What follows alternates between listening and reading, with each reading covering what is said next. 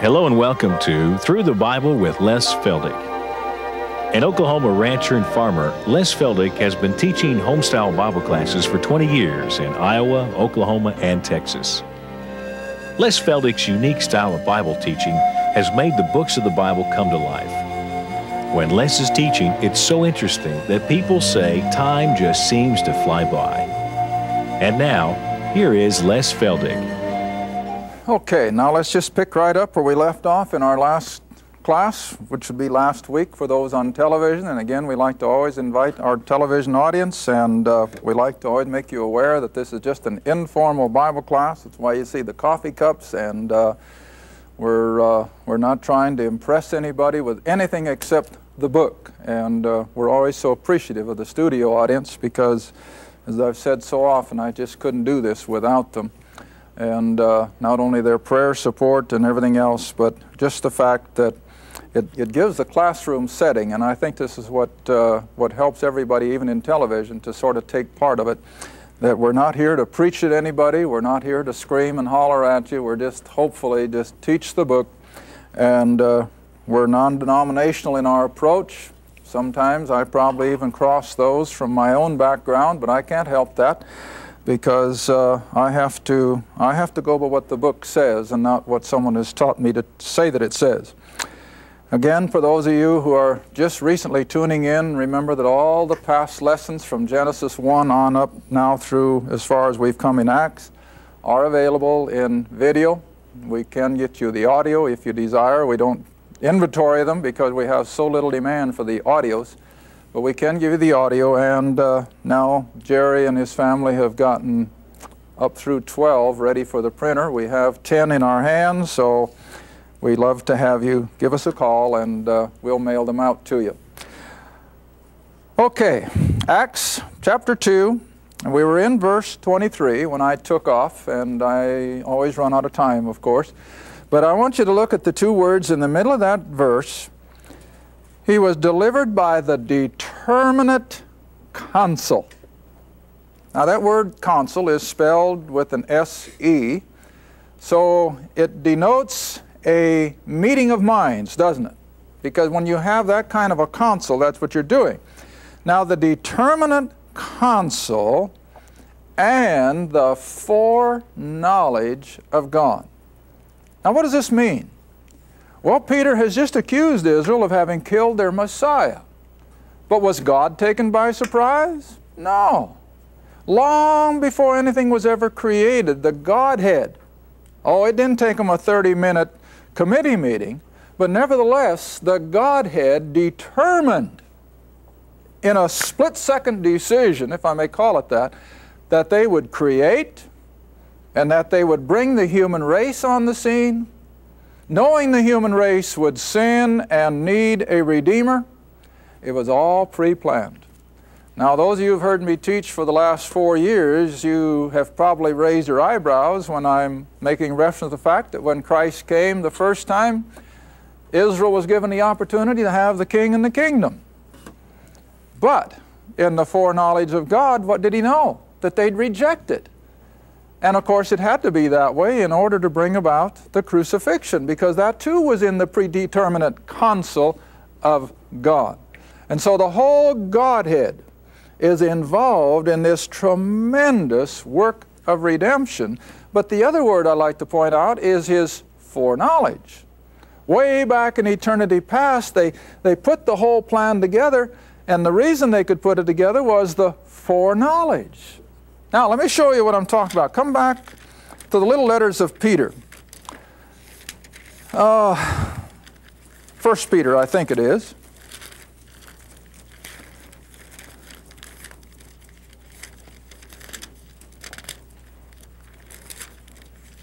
If I can find it. 2 Peter. No, 1 Peter. I was right the first time. 1 Peter chapter 1. 1 Peter chapter 1, we'll start right with verse 1. 1 Peter chapter 1, verse 1. Where Peter starts out, Peter, an apostle of Jesus Christ, to the strangers. Now here's another point I always like to make. Always realize to whom is a particular scripture addressed. So now Peter is not writing to Gentiles particularly, he's writing to Jews who are out in the dispersion. And so Peter, to the strangers scattered throughout Pontus, Galatia, Cappadocia, Asia, and Bithynia. Verse 2, the elect, the believing end of the Jews. Elect, not according to predestination, but according to what? Foreknowledge. Foreknowledge. And see, that makes all the difference in the world. God, in His foreknowledge, knew what every one of us, every one that's watching tonight on television, every person on this whole world who has ever lived or ever will live, God knew what they would do with His offer of salvation. It's that simple. Complex as it is, but He knows. He knew what Israel would do. He knew as He brought the little nation on the scene by way of Abraham, Isaac, and Jacob, He knew what they were going to do. And in His foreknowledge, you see, everything would come together according to His plan. But it wasn't that He took away their choice. It was that He knew what they were going to do with their choice. And that makes all the difference in the world on this whole idea of election and so forth. Yes, God knew which one of these Jews that Peter was writing to would be believers in His foreknowledge. He knew you and I would be a believer in His foreknowledge. And knowing that we'd be a believer, He could reserve a place in the body, a place of service. See? And all of this is based on His foreknowledge. All right, now come back then, if you will, to Acts chapter 2. So Peter says, even this, you didn't take God by surprise when you rejected Him and you crucified Him. He knew. And it was all decided before anything ever happened. And so all of this that he's addressing now was according to, verse 23 again, the determinate counsel, the full agreement of the Godhead, and foreknowledge of God, you, the nation of Israel, have taken and by wicked hands have crucified and slain. Now, I made the point in the last program. How would you like to sit under that kind of accusation Sunday after Sunday? I trust none of you do. I don't think any of you sit in under preaching that says you killed the Son of God. But Peter does. He's accusing him point blank. You killed Him. All right, verse 24. Whom God hath raised up, having loosed the pains of death, because it was not possible that He should be holden or be held by it. He couldn't be. He was God. But Peter is making the point that even though they had killed their king, their Messiah, they didn't thwart God, because God raised Him from the dead. And they knew from Psalms 110 verse 1 that God had called Him back to heaven, ready to yet return, and still able to give them the kingdom. Now this is what you have to understand as you study these early chapters of Acts. Peter is absolutely going to confirm His death, burial, and resurrection. But I maintain, and there may be those who disagree with me, but they can't disagree with me unless they can prove to me from the Scriptures that I'm wrong. But nowhere in here does Peter ascribe salvation to His death, burial, and resurrection. He merely states it as a fact that this Messiah that came to them, they killed Him, but that didn't stop God, because God raised Him from the dead and He's alive. Okay, now keep that thought in mind as we move on. Verse 25. For David, see, he goes right back into the Psalms again. David speaketh concerning Him, that is Christ. I foresaw the Lord always before my face, for He is on my right hand, that I should not be moved. Therefore did my heart rejoice, and my tongue was glad. Moreover also my flesh shall rest in hope. Now be careful here. Peter is not talking himself, nor is David. David is not referring to himself. He is quoting, you might say, Christ, had He been in those situations. And I'll show that to you here in just a moment. So he quotes the Psalms where David says, because thou wilt not leave my soul in hell, that is the 3 days and 3 nights that he was down in paradise, and I think we described all that in earlier lessons, neither wilt thou suffer or permit thy Holy One to see corruption. Thou hast made known to me the ways of life. Thou shalt make me full of joy with thy countenance. Now Peter comes back to his own first person speaking, and he says, Men and brethren, let me freely speak unto you of the patriarch David, whom he's just been quoting out of the Psalms, that he, David, is both dead and buried. David wasn't saying that death couldn't hold him, see? Because David is dead and buried, and his sepulchre is with us to this day. But verse 30 now, therefore, being a what? A prophet. Now, most people don't think of prophecy coming out of the Psalms. They're loaded with prophecy, just as much as Isaiah and Daniel and the rest of them. It's a book of prophecy as well as of song.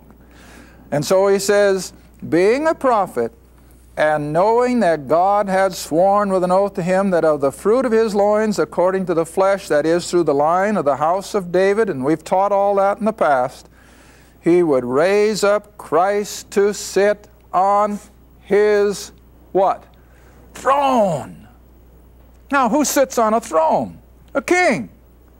And so what is Peter driving at? Their king that they crucified, they killed. God raised him from the dead, and what can he still be? Their king. See? All right, now move on. Verse 31. He, David, seeing this before, spoke of the what? The resurrection of Christ. You see that? David wasn't speaking concerning himself. He was speaking concerning Christ. That death couldn't hold him. Hell couldn't hold him, because God was going to raise him from the dead. All right, so again, verse 31, seeing this before, he spake of the resurrection of Christ, that his soul, the Lord Jesus Christ, was not left in hell, neither did his flesh see corruption. Now, this throws a curve at some people. Why, on that resurrection morning, didn't Mary Magdalene recognize him? And they say, well, you know, he must have been a ghost or a spirit, and even the disciples thought that at first. But listen, the only reason Mary couldn't recognize him, it was in the pre-dawn darkness, for one thing. And secondly, all Mary could remember was the horrible disfiguration that he had experienced on that cross. As the blood had been streaming down, he had been whipped, you remember, the 39 lashes. The load of sin had been laid upon him, and Isaiah says it so plain, that he was more disfigured than any human being in history. And that was the last picture that Mary had of Jesus. And yet on that resurrection morn, as he stands there and she thinks he's the gardener, he had simply been healed of all that abuse. He now looked more or less normal. He still has the nail prints, of course, and Mary just couldn't put that all together. But it was the same Christ that was crucified and buried, albeit now in a resurrected body instead of the pre-resurrected, but it's the same person, it's the same Christ. All right, now then verse 32. This Jesus, the one you killed, the one whom God raised from the dead, this Jesus God has raised up, whereof we are all witnesses. Now, remember I made the comment several programs ago that if there is one proof of resurrection, I think, that stands above all others, is the man Peter himself. Peter, you see, at the night of the arrest and conviction, what does he do? Oh, he betrays him. He swears even with an oath that he doesn't know him. And the 11 scattered in fear for their lives, and I can't blame them. But do you see that after the resurrection? They have a boldness that no one can shake. And why? The proof of resurrection. Now you see, every one of us, and I told my class last night, we're living in a time where I'm afraid, and I hate to say it, but I think it's true, that even here in our beloved America, it could happen a lot faster than a lot of us like to think, that all of a sudden, we as Bible-believing believers could find ourselves under a lot of pressure. We could find ourselves under a lot of persecution, and it can come awfully fast. Are we ready? Are you so bound in the hope and the power of resurrection that you're not afraid of what they can do to this body of flesh? That's where we should be. I mean, we should have no fear of death, because after all, death is only going to be so temporary because of resurrection power. And that's where these 12 men are now. Nothing scares them. Rome doesn't scare them. The Jews don't scare them. Why? Resurrection power. The proof of it. All right, now then move on. Verse 33. Again, referring to this Jesus in 32, in verse 33, he says, therefore, being by the right hand of God exalted, and having received of the Father the promise of the Holy Spirit. See, goes back to John 14, where he says, I'll send you a comforter. And having now received the promise of the Father of the Holy Spirit, he hath shed forth this which you now see and hear. What are they seeing and hearing? The power and the manifestation of the descended Holy Spirit. That these uneducated Galileans can speak every language and dialect in the then known world. And that was only part of it, of course. They're going to continue on with many of the other signs and wonders that Jesus performed. Again, to prove that God was in all this, see? Verse 34, for he says, David is not ascended. The Psalms wasn't referring to David, it was referring to Christ. For David is not ascended into the heavens, but he saith himself, now he quotes Psalms 110 verse 1, the Lord said unto my Lord, sit thou on my right hand until, now stop a second, what kind of a word is until? Time word, oh you're learning. That's a time word. He's not going to sit at the Father's right hand forever and ever and ever. There's coming a day when he's going to arise from that seated position. Why? He's going to leave heaven. He's going to come back to this planet. And he's yet going to be the king of that promised kingdom. So the time word, he will sit there until I make thy foes thy footstool. All right, now we're getting close to a portion of Scripture that has been, I think, so totally confused by almost all and sundry groups. And we're just going to take it for what it says. We're not going to spiritualize it. We're not going to allegorize it. We're just going to leave it right where it sits, and we're going to take it for what it says. Verse 36. Therefore, because of all that has just taken place, Israel has had the Messiah for 3 years, performing signs and wonders and miracles. They crucified him. God raised him from the dead, and now according to his promise, he has sent the Holy Spirit. Everything is falling into place. Therefore. Now whenever you see therefore, what do you think of? Well, what is it there for? What has just happened, see? Because of what Peter has just rehearsed, therefore, now watch it, let all the house of Israel. Who is that? Jews. He's not talking to Gentiles. He's talking to Jews. And he's still on covenant ground. Everything through those Gospels, as I've been teaching for the last several months, over and over, it's so obvious that it's the fulfilling of the covenant which God made with Abraham. Oh, jump ahead. Chapter 3. We're not going to get that far today anyway, I don't think. Go to Acts chapter 3. And drop all the way down, for sake of time again, to verse 24 and 25. So that you'll know what I'm talking about. I'm not pulling any rabbits out of the hat. It's right here in print. Acts 3, verse 24. And again, Peter is preaching to a Jewish crowd. And he says, yea, and all the prophets from Samuel and those that follow after, as many as have spoken, have likewise foretold of these days. What days? Everything that has just taken place. The crucifixion, the resurrection, the ascension, the coming of the Holy Spirit, everything was prophesied, Peter says.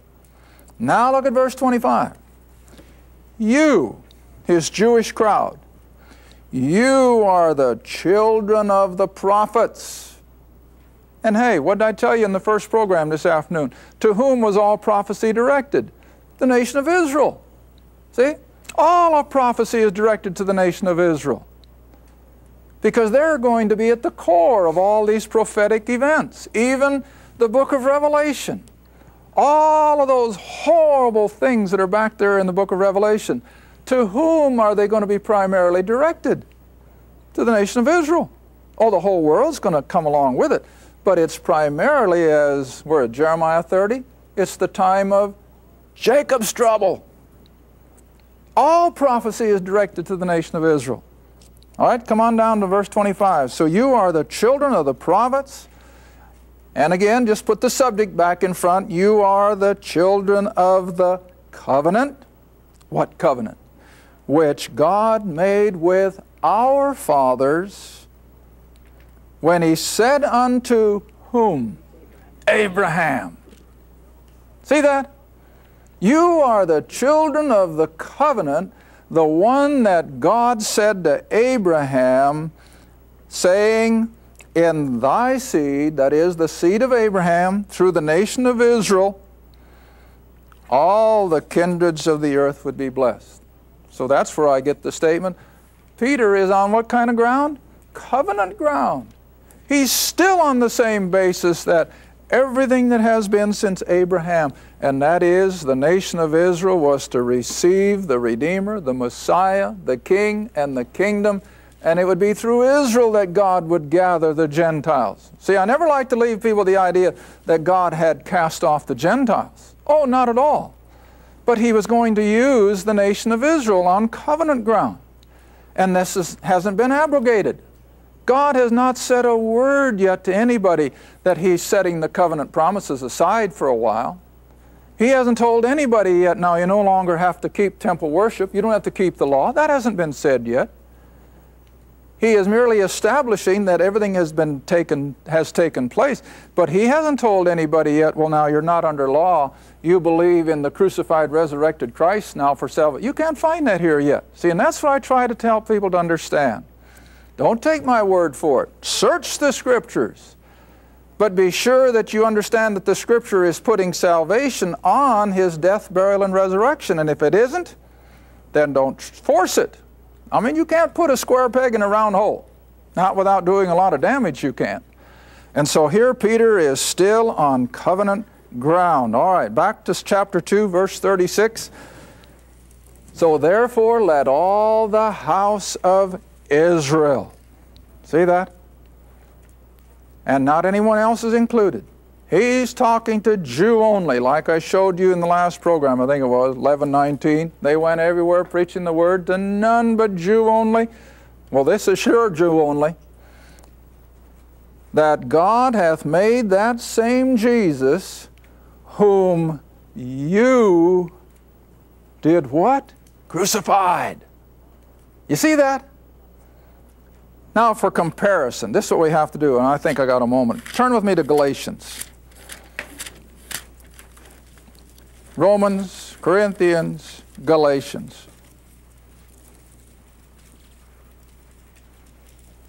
And just look at the difference in the language. Just set Peter up over here, accusing the nation of Israel, you killed your Messiah. Now set Paul's writings up over on this side. And just look at the vast difference. And you can't mix them. It won't work. But you keep them separate, and then your Bible just opens up beautifully. All right, Galatians chapter 1, verse 3. Grace be to you and peace from God the Father and from our Lord Jesus Christ, who gave Himself for our sins, that He might deliver us. Who is going to deliver us? He would, not we ourselves, that He might deliver us from this present evil world according to the will of God and our Father. Do you see what I'm driving at? What does Paul say? He gave Himself. He died for us. What does Romans say? He commended His love toward us in that while we were yet sinners, He what? He died for us.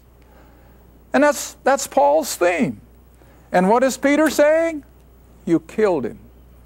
Do you see the difference? Oh, it's as different as daylight and dark. And oh, why can't people see that? Peter's sermon just doesn't fit Paul's doctrine at all. And it wasn't supposed to. God hadn't revealed Paul's message yet. It's still a secret kept in the mind of God. All right? I'm not going to have time to carry it as far as I want, but we'll go until the time is gone. We'll pick it up next week. 2 minutes. All right, so, therefore, again, verse 36, let all the house of Israel know assuredly. I'm back in Acts chapter 2. Verse 36, let the house of Israel know assuredly that God hath made that same Jesus whom you crucified both Lord and Christ. Now what's the other word for Christ in the Greek? Messiah. See? He's still claiming that Israel crucified their promised Messiah. And indeed they had. All right. Verse 37. Now when they heard this. Heard what? That they had crucified their Messiah. Now you want to remember, Peter isn't just talking to 40, 50 people. He's probably got thousands out there in front of him in that whole temple complex. Remember, this is the Feast of Pentecost. They've come from every nation under heaven. And now it says, when they heard this, that they were guilty, they were pricked in their heart, and they said unto Peter and to the rest of the apostles, that is, the other 11, men and brethren, what's the pronoun? We. What shall we do? Now, I haven't got time in the few seconds that are left to go on from here and make the comparisons. We'll do that now in the next half hour. But just remember what we've talked about in this last 30 minutes. Peter is addressing this great crowd of Jews on covenant ground. He has accused them of having killed and murdered their Messiah. And now they're so convicted that I suppose in some way or another the word gets up to Peter as he's speaking. Well, Peter, what in the world are we? And I want you to remember that pronoun. What are we supposed to do? Now that's the question coming from the nation of Israel. Okay, time's up. Thank you for watching Through the Bible with Les Feldick, a weekly Bible study. If you would like more information about the Les Feldick Ministries, a Bible study in your area, or about this program, write to Les Feldick Ministries, Route 1, Box 760, Kinta, Oklahoma, 74552.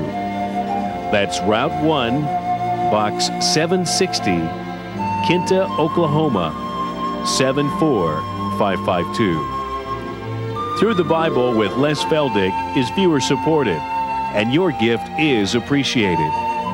Thank you, and be sure to tune in next time for Through the Bible with Les Feldick.